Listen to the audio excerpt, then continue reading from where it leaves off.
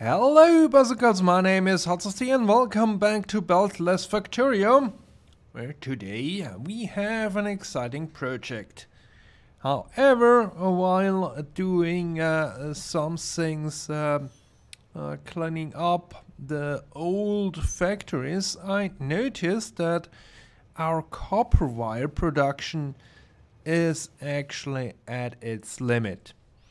And as we have seen for certain factories that are pretty fast in producing the items, like here for the green circuits, this setup is not really that efficient because only the first few assemblers are actually working, because all the later ones do not get materials. This here is especially true because we have two input, and the two input items are in different quantities. Maybe this would work better with copper wires, where we only have to pass along the copper. But today we are not concerning ourselves to fixing the copper wire problem. We will address something long-standing that's bothering me: handcrafting all the inserters. So what we would usually have at this point would be a logistic based mall for all the things.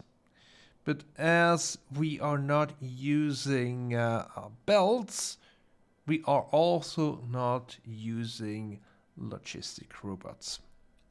So what we do instead is we place in a square here and have our logistic center here, pretty close to the center of the map, and we will have something a bit different than what we usually have, where we have one square dedicated for one item. Here we will have one square for multiple items, but the items are not picked up by train, only intended for manual pickup. So let me clean this up a bit, remove some of the cliffs, so we can think about a station design to bring in the wares that we need. I already put in a station, so let's name that one.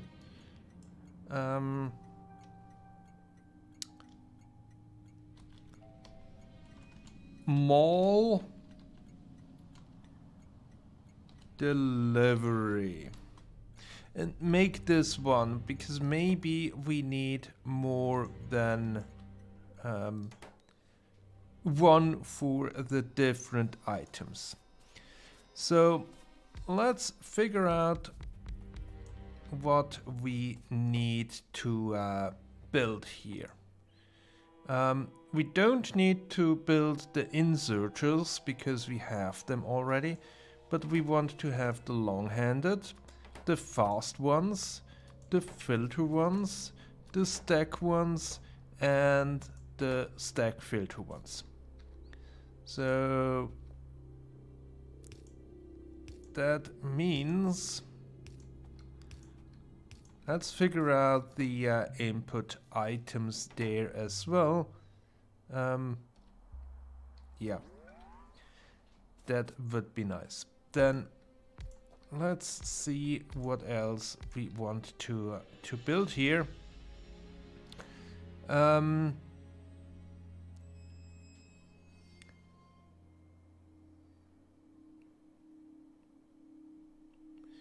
I'm not sure about the power poles here, because there we need steel, and for these we also need steel, so they should be closely together.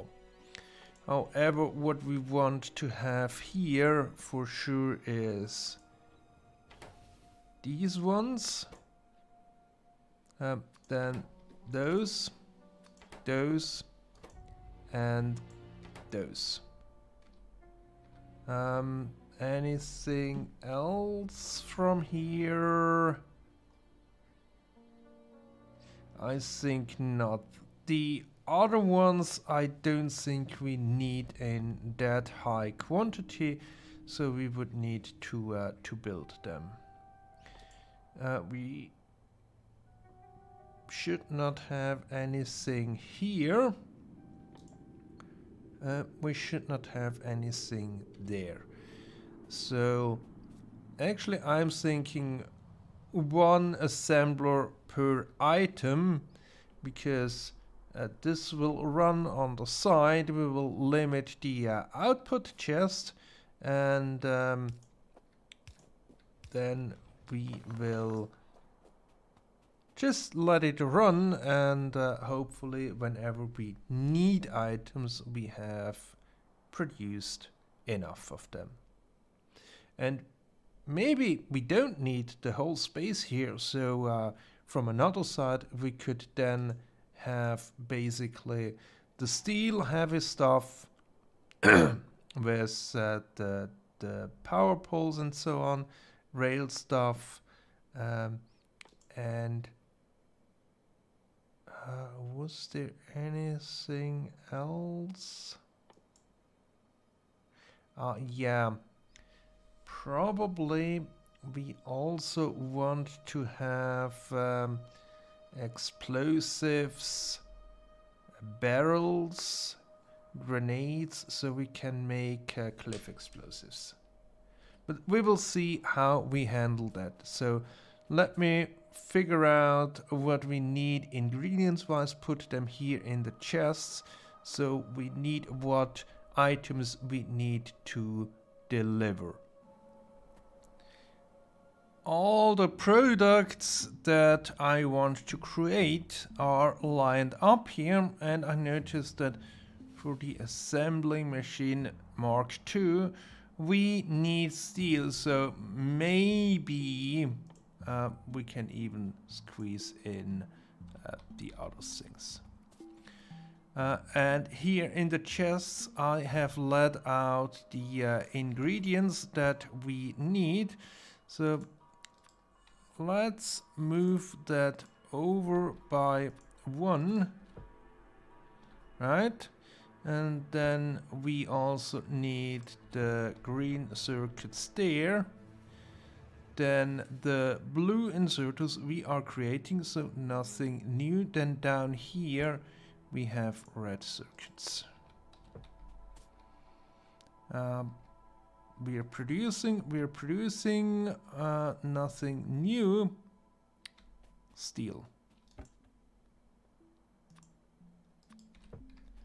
Good.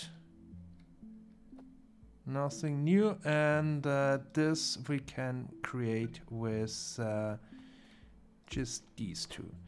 But now if we would add these 3,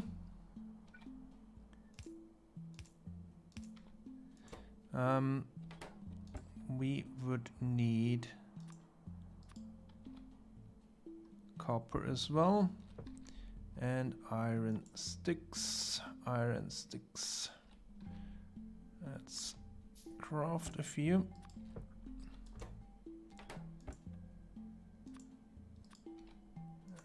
Steel. And here we need and copper. So, and then if we would then even extend further with signals. These two. And then the cargo wagons.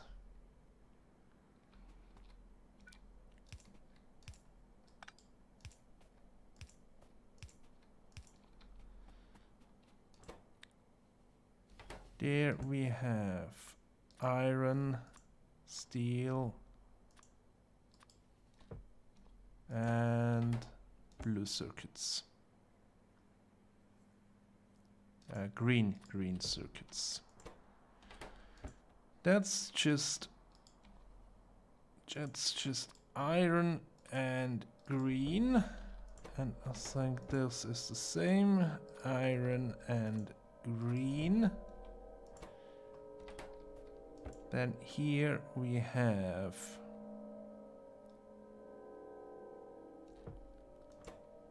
motor, steel, and green, and steel, iron, and cogs. Alright, so I need to get myself a bit of copper, and we are missing the engine units there. And then we can see what we need to deliver in total. So far we are at 6 items, and if we have two-sided unloading, we can have 12 items. So should not be a problem. But let me get the missing ingredients, and then we will see how we set up the unloading. The unloading station is placed in, and we also have the layout here for getting all the items out and through. And down here I have tried to group the assemblers producing the different items, goods, together, so that machines that require similar input are basically placed together. And I think we will start with the whole inserter line, which will come out here at the bottom. Maybe I want to switch out the outer two, because the inserters we only need for these ones. So if we get that out of the way as soon as possible, we could then reuse, or we do not need to continue that line. So let me try to come up with a setup that works best here, and then we can see how that looks and tackle the next one. The inserter setup is done, and incidentally, I did not plan it that way, but it works out nicely that if we cross over a line, we then basically get one input line on this side, which only has items in it that we need here, and then we have another line down here, and in between we have some filters so that we don't pass further down items that we actually don't need there. And here basically the inserters, the yellow ones, they stop. We only need them here, and we do have a bit of control logic as we have for the other factories, so that where we have a mixed chest, we make sure that the items in that chest, or there's always space to insert items from either side. And then here, here we have, of course, not only 2 items, but 3 items in here. So we have to have a bit of logic that we can control the items that we put here from the top, because here we get iron plates and gears, and we should only add them if there are not enough in there. It could happen that we end up with 1 item imbalanced, but hopefully not that much. Then here on this side we have a bit of logic for the output here, because here of course the line goes on and we don't want to siphon off all the green and red circuits down there. Also set up 1 train that picks everything up, so it's quite a lengthy journey. So I think we just send it on its way while I continue working on this setup here, and then we can see where we get from there. I think we shall continue down here with the with these ones. The only thing that we then need at this point is steel from top, and I think we can manage that. So let's have a bit of space in between and have this one going on. Extend the line. Of course, here we are missing a few inserters, but we can then have the auto signals down there. We can have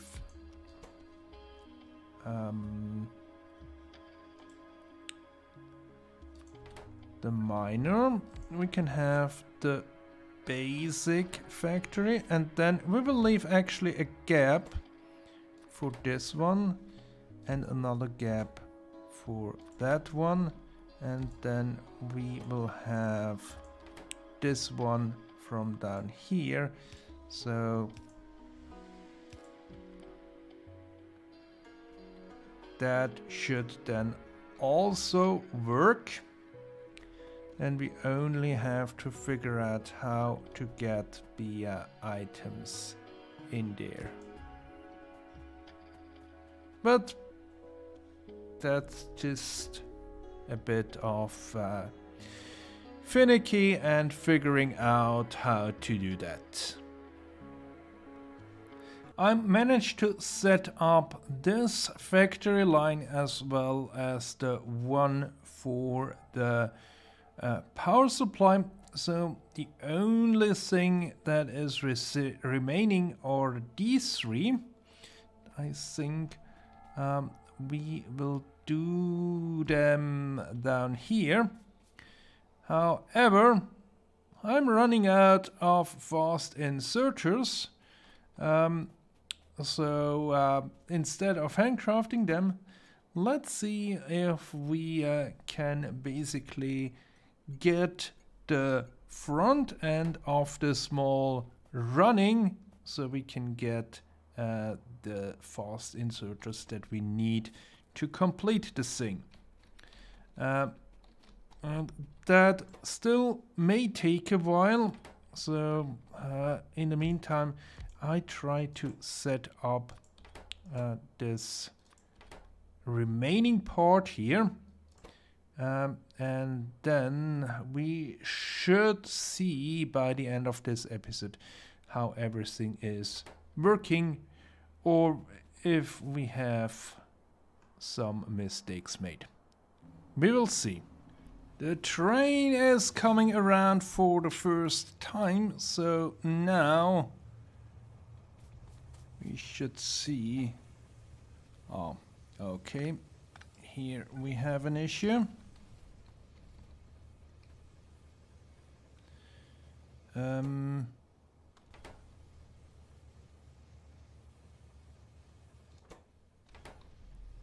Actually, here we do not need.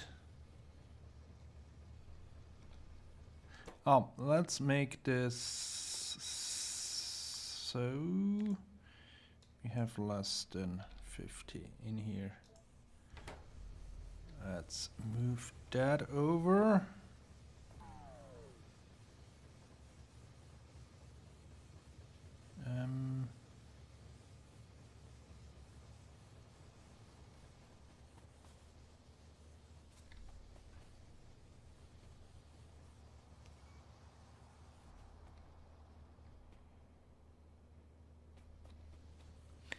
It might take a while because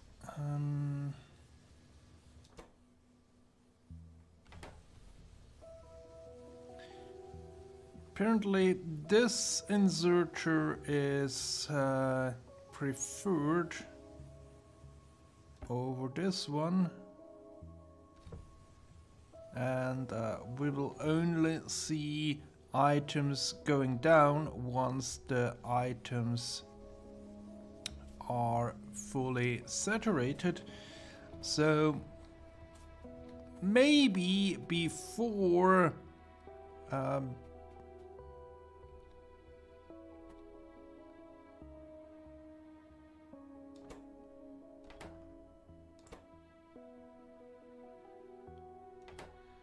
before moving on,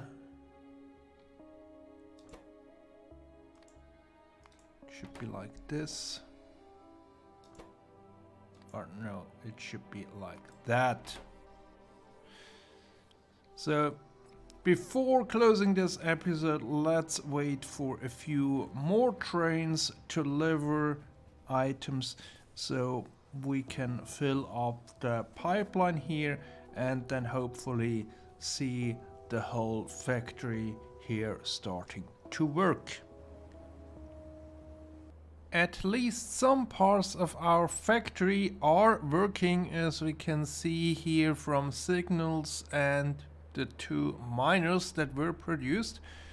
But I think before we finally will know, we need to wait for everything to fill up. And the tricky part is where we split off and then have multiple items in chests, because up here where we have single items we can basically restrict the chest size to 1 stack, but where we have multiple, that's not possible, and we just have to hope that we get even amounts in the chests so that we have all the items in there.